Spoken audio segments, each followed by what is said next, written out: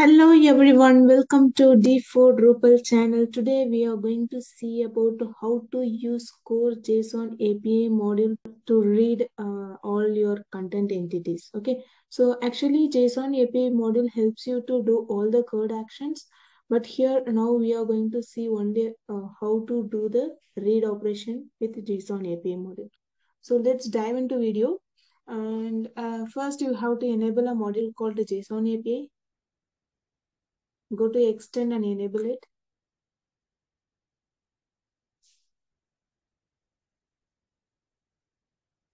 And JSON API module is has a dependency of serialization.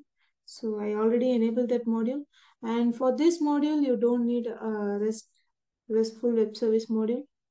So only JSON module is enough for you to read all the entities. Now the JSON API module is enabled. Before diving into Postman, we will see how the article content type is structured in this site. This is the article content type manage fields.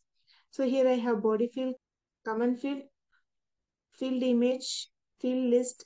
This is the list field and tag. This is entity reference to the taxonomy term field. So this is the taxonomy term tag. Here I have list of terms and it has parent child hierarchy also here. And let's see how many contents are there for the article.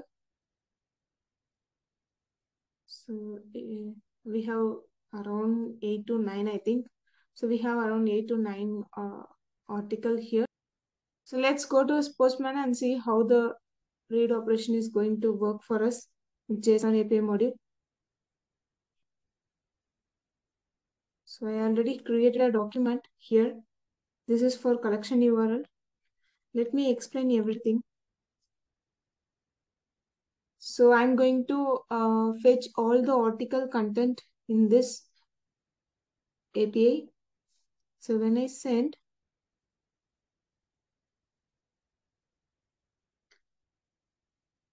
you can see here under data, you can see all the node. All node will be grouped under the data key. Okay. All article content will be displayed here. And when you open and see one, so it has title, type and ID, UUID and link for it. This link is for individual page API request. And next one is attribute. Attribute will contain all the data value. All the field value will be included in the attribute key. Relationship will contain relationship when you create a content or any content type. Here we have taxonomy term as a relationship with the vocabulary, right? Term. So when you have any relationship from one entity to another entity, those will be included in the relationship. It's basically entity for the entity reference field. Okay. So when you scroll down, you can see revision UUID user also entity reference, right? So all the reference will be included. Image, the file entity. When you scroll down, taxonomy tag, and that's it. This is how the structure of each node will be returned here. And once that is done, next here in under attribute, you are having all the fields, right? So instead of showing all the fields here, if you want to restrict or if you want to show only particular fields, you can do here. You have to add a new key called fields. And for type, you have to copy paste this type.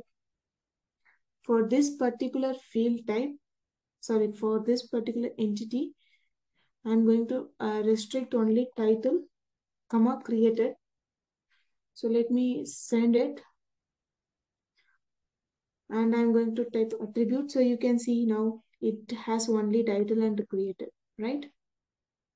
And I want to add one more field, which is UUID, which is author. When you send this UUID is the entity reference, so it will be added to your relationship. It will not come under the attribute. So it will not come under attribute. So when you scroll down under relationship, you can see the UUID entity. Okay, so this is how you can fetch particular field what you want in your API. And next is sorting. So how to do the sorting? I'm going to sort the content based on a title. Let it be title. So when I send the title, I'm going to type attribute. So A article, article, article, tag T, tagging, tag so, texting. So you can see now it is coming ABCD order. This is a ascending sorting. When you give minus here, it will do the descending sorting for you. You can see texting, tag so, tagging, tag, article, article, article. So it will be reverse. When you want to do descending, you have to add one minus here. Okay. And next is page limit. So basically, when you have more content in your website, like 1,000 or 100 or whatever, the page limit by default, it will be having as 50. Since I don't have 50 content, it is showing all the content here. So I'm going to change that. I'm going to give the limit of 2. If I give 2 here, before sending the request, I will show you at the end how it is now. So at the end, it will not have anything. It will have a relationship of lost node. Okay. So when I send it, you can see only only two content will be here. You can see only 2 results are there. At the end, you can see the self URL and next URL. Okay. Since we are in the first page, we can go only to the next page, right? So only for those 2 URL will be available here. When you give the offset, page offset,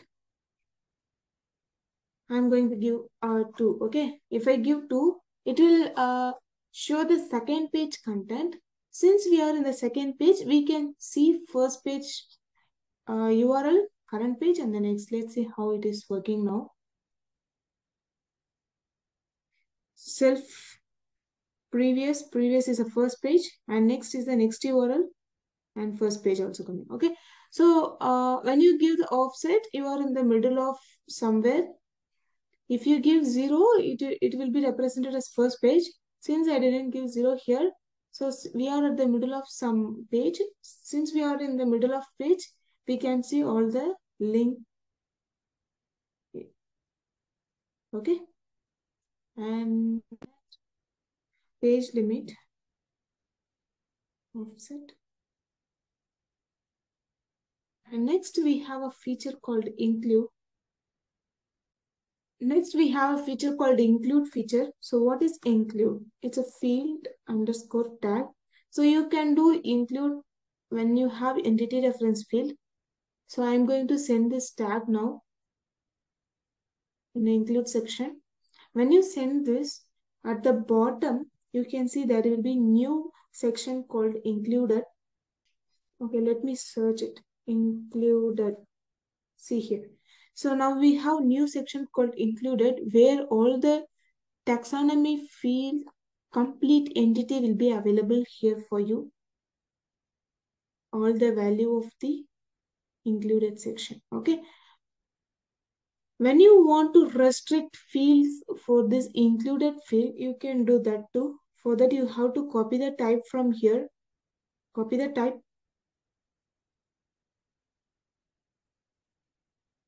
And here you have to pass that fields of the type. And I'm going to get only the name and send under included. In the attribute section, you can see only the name here, right? So this is how you can fetch data for your included field. Okay. And next is we are going to include the image field. So before that, I will show you one thing. Structure, taxonomy, tags, manage fields. When you go and see here, for the tag, you have a field called image, right? So when you want to include the image field which is inside the taxonomy term. So it will be like nested entity reference. For that you have to do like this, tags dot the mission name of your image. When you send this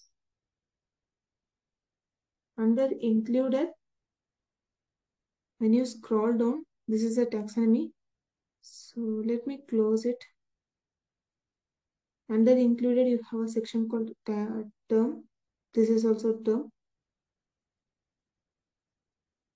And this is also another term.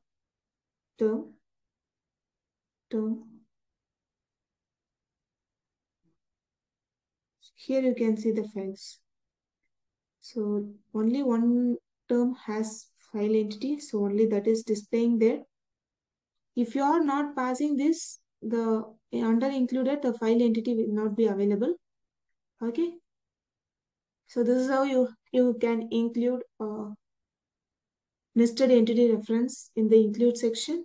And next you have a one more option called filter. So you can do filtering here.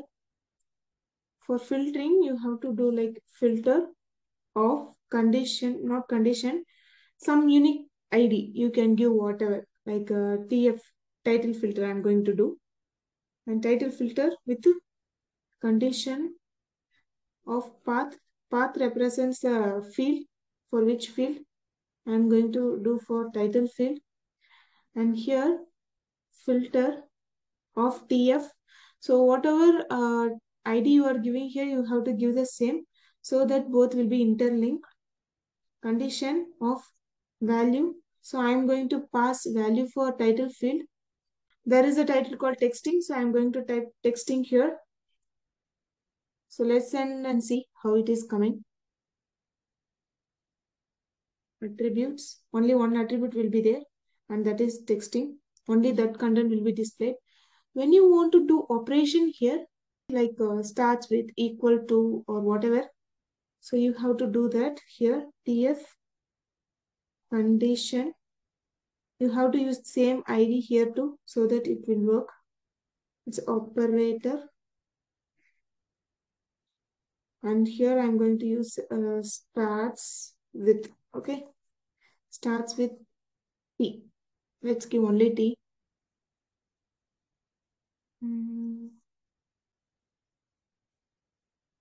Okay, bad request. Okay, I think here we need to pass it as caps. Starts with send. Yeah, you can see so tagging, texting, again. Okay, so when you want to filter only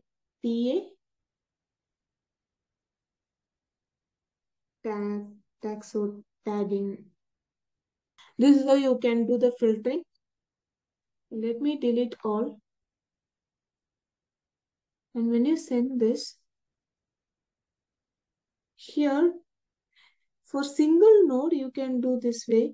You have to copy the UUID and pass it here /UUID and send it. So it will return only that particular node object. For single node, you can do this way. Okay. It will contain all the entity reference field complete object. Okay. And this is how you have to do read operation with JSON API model, which is in code. And that's it about today's video. If you like the video, please share, like, and subscribe to my channel. Thank you. Bye.